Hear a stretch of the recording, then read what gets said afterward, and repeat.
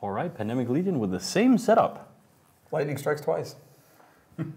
Why bring the same one? Okay, so that was quite interesting. We wouldn't have typically brought two of the same setups right after each other. As we were saying though, what we've seen kind of developing today is that people haven't been preparing to counter ECM setups all throughout the day, the first part of the day. A lot more teams brought ECM, but they did quite well. They weren't countered. So I'm fairly sure Seamus thought that, well, you know, if nobody's going to counter us, why not?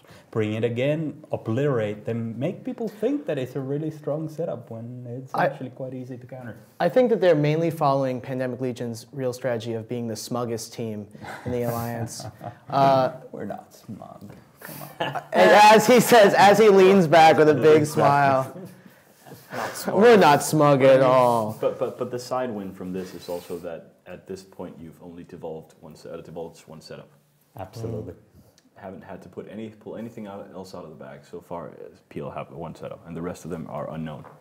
Well, now if just keep bringing ECM every time, who knows? No matter whether Hydra wins or not tomorrow, or later, actually in the next match, Pandemic Legion is secured. They are top two no matter what they bring. So either if Hydra wins, then it's whatever. But if Hydra loses, even then they could bring that team again and be okay even if they lose. That's a good point. Bring it tomorrow, and you've still not shown any other than one setup. You're in the finals, and I mean, this setup kind of wins games. Yeah. It has, but it hasn't been completely 100% so far in this tournament. There have been setups that beat it. I think the one Proteus one we were talking about, I'm not sure if it was a drone-heavy setup or not, but they beat up an ECM Yes, team. that's true. That is true. So, what about ECCMs? Well, you know, not a lot of people have seemed to have fielded them except for that Proteus Myrmidon team, as we saw. So if people don't start fitting those ECCMs in, they're going to get completely dominated by these ECM heavy teams. Yeah. I didn't actually look at the setups. I guess you guys had a better view on it, but they were actually fielding ECCMs. No, we're just guessing. All right. I'd be surprised. It looked okay. All right. Yeah, okay, because that's not really a line of modules we see a lot in the Alliance tournament. But maybe they'll get the Renaissance. It is a direct counter to what people are using here. It's one of those things where if they end up not using an ECM team, then you just wasted a whole lot of modules on that ECCM. So it's a risk. But if perhaps you know what they're bringing through some extracurricular means, it could be the difference maker. Right. Or if you've seen them field those kinds of themes before, as well as the developing theme within the tournament, as we've seen today, especially has been very ECM heavy, and I wouldn't be surprised if we're going to see that continue throughout the day. You don't have to fit ECCM on the ship itself, though. You don't have to waste the module on, for example, a Proteus. You can put them on the frigates instead, which is quite typically what we see Stilettos, for example, do. Bring remote ECCM, which is extremely strong, actually. That's actually what we saw some of the Badgers that tournament do as well. Yeah, it's true. The power of the Badger Mark II is undeniable. Love those Badgers. I think that it's very important, especially not so much for Pandemic Legion because they work very hard in their teams, but some of the other teams may be flying similar setups because that's the setup they've practiced, and they don't really feel comfortable flying those setups. They've maybe practiced not quite as much. So, practice makes perfect. Practice makes perfect. One of the questions we're getting from the forum is from Codemaster28. It seems like most of the players are from 2003, 2004. What are the current chances of newer players being able to do well within the tournaments? Well, it's actually an interesting question. One of the tidbits that the PL team wanted me to share with you is that team there fielded 1 billion skill points as total. All right. That is a lot of skill points. Yeah. But if if a player is very specialized in his skill training plan, he can still get enough skill points in the right place, even if he doesn't have 100 million, that he's going to be effective in the tournament. Yeah. He's obviously not going to have too many different ships he can fly, but he could fly 1 or 2 ships really well.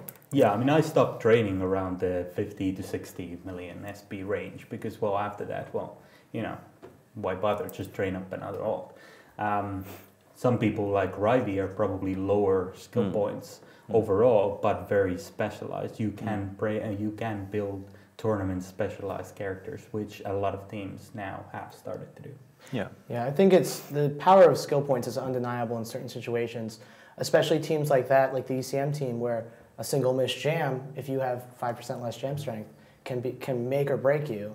And I think especially some of the really tight matches, like where if that rupture we saw yesterday maybe had one level higher and hit a damage skill, they could have taken out that material and gotten the full 100 points. Where the real power of having a lot of skill points is when you're fielding some very weird combinations of mind links and ships. For example, we had a trouble a couple of years ago to find information warfare mind links in Minmatar ships with good gunnery, for example, in on a command ship and so on and so forth. And I mean, probably also in terms of flexibility, in terms of same pilots, different ships. So when you go away from the PL ECM, if you want to keep the same pilots there, you rely on them to fly something else as well. One thing though, I do probably disagree. I don't think that most of the people in this tournament are 2003, 2004. It's probably a bit later. But I mean, as long as you can fly a frigate or a battle cruiser, I mean, you could really participate.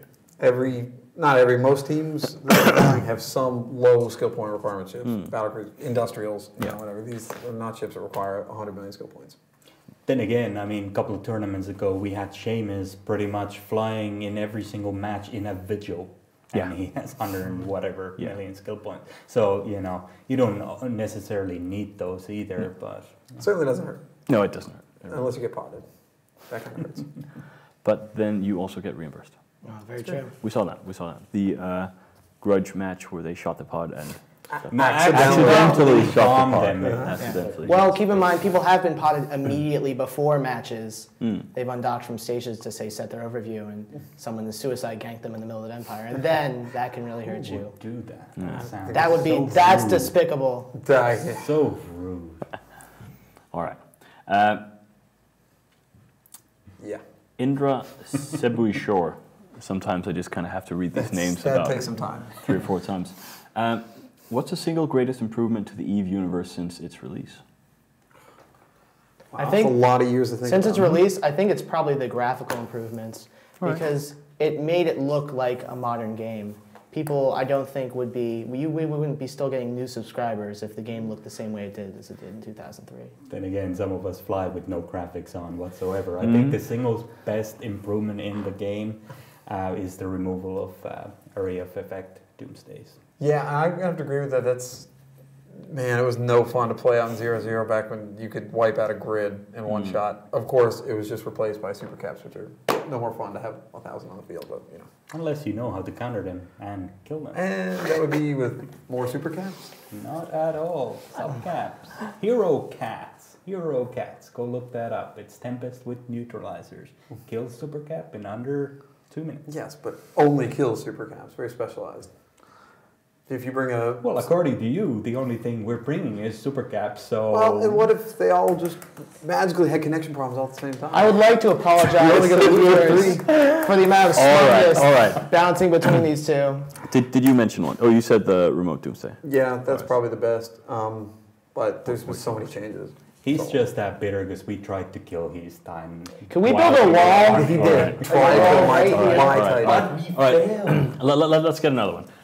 Where are the hacks? This is Sakura Nihil. Where are the hacks? We see tons of command ships and Tech 3s, but rarely any hacks. The hacks are too expensive for the points are too expensive. Not enough EHP. All right. Yeah, it's very simple. I think we're all unanimous on that one. It's not worth 13 points. Fair enough. Fair enough. So Ushura Khan versus Hydra Reloaded. If Hydra Reloaded win, they're going to do very well. They will probably be guaranteed. Next up is, after that is AAA versus Raiden. Raiden were a bit of a disappointment. Well, they are a former Bob Alliance. I don't think they were a disappointment as much as Darkseid just outplayed them. They had a better setup overall, and they just got countered. Maybe they had more intel. Raiden's setup was solid. I think they won't have trouble with AAA. I don't believe. Well, yeah, Raiden did bring the very commonly seen Sleipnir-based setup that everyone else has been flying and having success with. Yep. They Yeah, brought a rush team, they were countered by an anti-rush team and just ate. I think Raiden was hurt by not bringing their most comfortable setup, which would have been 10 super caps. This is important. That's their typical setup, at least in 0-0 small gang warfare. Those former bot players were thinking, if only we had an AE Doomsday. And here we see that Test has not been involved in the North at all, because Raiden usually bring their Amar setups. Test, I'm proud to say, has no super caps. We barely even have caps. 3 minutes, No, let's you just see lost some them all. stats. Also, I've been told that, actually I'm not going to divulge that just yet. But we forgot the Hydra Reloaded does not have an Alliance logo. Yeah, they're pretty much done. That's telling. They've been in the game since 2009 and still no logo. And Kill 2 is in Hydra Reload, so that's not very good for them either. No. He's giving me dirty looks. I see you in that cave. Hydra, of course, have only played one game because they came in second last year and they got an automatic through here. Shurikan have played 3. They lost against Pandemic Legion, as far as I remember yesterday. Apart from that, they won their 2 qualifying matches. Is that the oldest founding date in the tournament? That is a long, long time ago. That may be one of the oldest founding dates. I don't know that I could buy beer at that day. I'll just... I'll take your word for it. Anyway, Shurikan versus Hydra Reloaded, that is going to be wonderful. Remember to keep an eye on both our forums, our Twitter, our Facebook, anything you can get your hands on, Eon magazines for contests about this Alliance tournament. There probably won't be any pick contests in the Eon magazines, but read them anyway. Anyway, we're about a minute out. Should we just quickly grab a last question? Glon asks, what feature would you like to see in EVE? Anything. That's broad. I would like to see fighting in stations when Incarnate comes out. Poker. I want to play poker. I think I want to see fighting in stations. I want to see dust in stations. Fighting in stations and poker. I want to shoot people in the back of the head like in that trailer. I kind of like both suggestions, really. Oh wait, I also want to see windows in stations so I can see what's on the outside before I undock. Yeah. He's such a backstabber, that's Astra. Yeah. Shooting. Oh. Well, I mean, She was the good. Oh. but it would be kind of charming to have your Marines like launch a ton of Marines into a station and just run in and shoot everyone. Just kill That some would be fun. civilians. That would be fun. Yeah, exactly. Well, Well, not Perhaps a future necessarily. dust Pilots. expansion. Writing down business idea. We do actually have Hilmar on, so we have Hilmar on tonight, so maybe you can The big man, the big boss. Yeah. Just back from E3, where he, of course, announced the deal with Sony, and hopefully talk about that. Anyway, Shurikan versus Hydra? I'm gonna go Ushra Khan because they're really old, and I respect the elderly.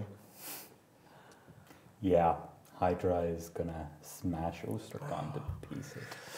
At the risk of having to agree with Shadoosh, I'm going to have to go with Hydra. I'm going to go with Hydra as well.